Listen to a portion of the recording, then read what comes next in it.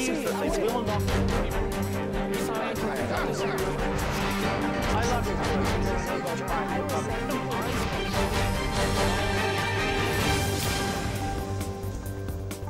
Hello and welcome to the special edition of CrossTalk.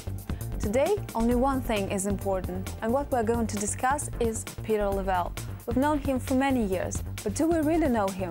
That's what we'll try to find out.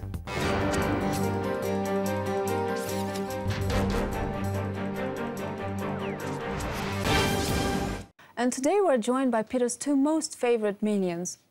Producers, Masha and Katya. I'm going to ask you too.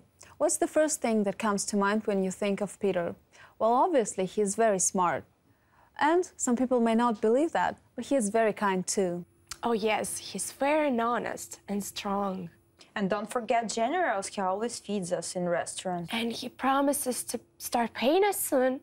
And he is very stylish. We have a short video that shows a numerous variety of his flamboyant outfits. But right now, we're joined by our very special guest who knows Peter better than most of us here. Okay, girls, I absolutely agree, but I have one word for you, and that is style. I mean, that bow tie, is that world famous now thanks to Peter Lavelle? Everybody knows Peter and his bow tie, right? And the way he mixes and matches shirts and sweaters and bow ties, it's amazing. Also, one interesting and queer fact is that he actually declined a few offers to host fashion programs. I mean, I promise never to talk about it, but it's true. It's like a foot fetish, right? Yeah. Here we see. There we got I can't. There we go. There we go. See. Yeah. Okay. Sold. Okay. Недорого.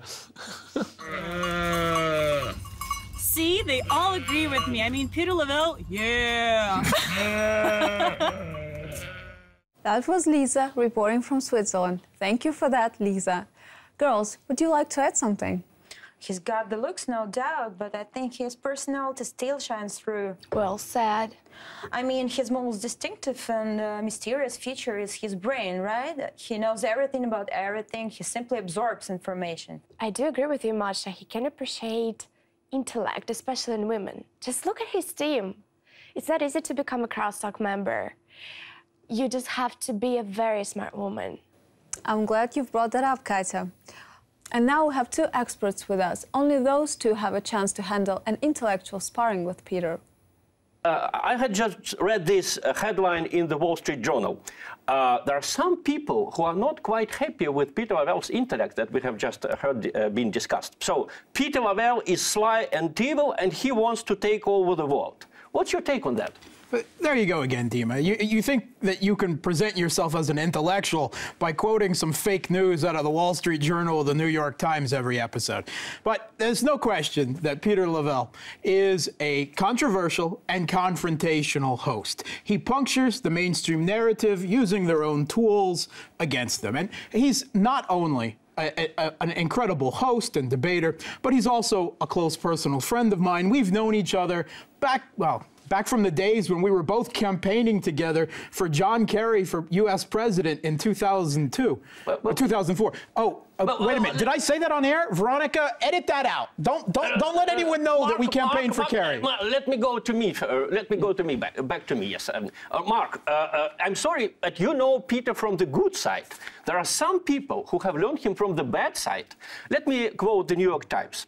In his 10 years of service on RT, Peter Lavelle has kicked the ass of CNN's Cuomo, the State Department's McFaul, and a few other victims of his unending hybrid war.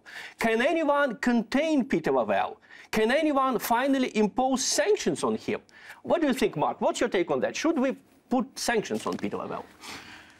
I think the only effective sanctions that we could put on Peter Lavelle was if we forbid him from entering American-style steakhouse and hamburger places in Moscow, which for some reason, despite being a Russian patriot, is the only place that he chooses to eat at. But Dima, please, I realize that you're kind of Peter's pet Russian, right? You're the token Russian on the show. Exactly. But to be honest, you're only an expert in anecdotes and strained analogies to 1990s Russia when you were a liberal. For everything else, international relations, modern context, Peter has me. Wait, there is one thing we almost forgot to mention. What's another important thing in Peter's life? Watches, Glasses. appreciation of a woman's beauty. His work. He's so passionate about it. When it comes to work, it's really serious business, all jokes aside. Let's take a look. This will be the best program because I got the best people. I got the best guests. And it's going to be an awesome program because we always get the best people. We always get the best product. Donald Trump appears to be determined to recast key pillars of the American... Sorry. Okay, guys. I can't figure it out. All right. He is a contributing editor at The Atlantic and author of numerous books.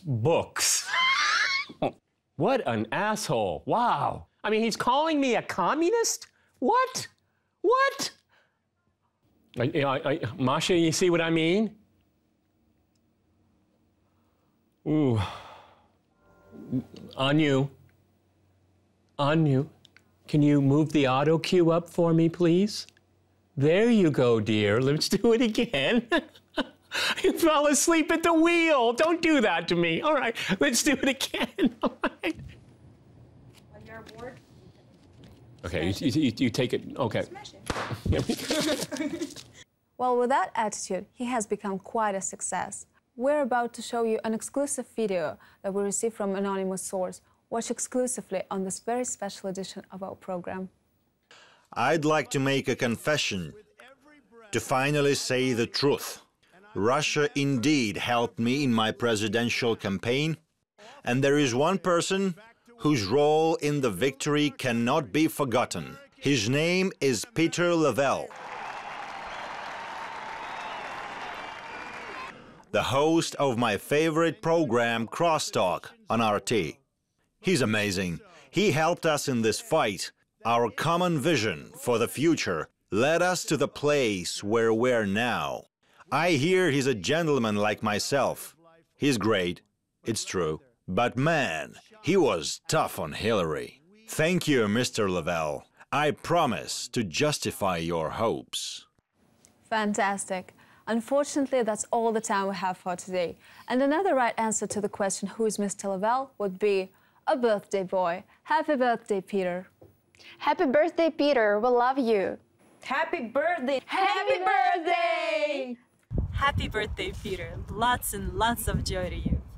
Happy birthday, Peter. Happy birthday and many happy returns of this day. And I wish that we have many more dynamic programs with you. Peter, you and I both know that Russians make this incredible big deal out of birthdays for some reason. I'm not going to belabor that with you. 1 year closer to death, my friend. What can we do? С днем рождения тебя, с днем рождения тебя. Happy birthday, dear Peter. Happy birthday to you. Ba ba ba ba ba bum.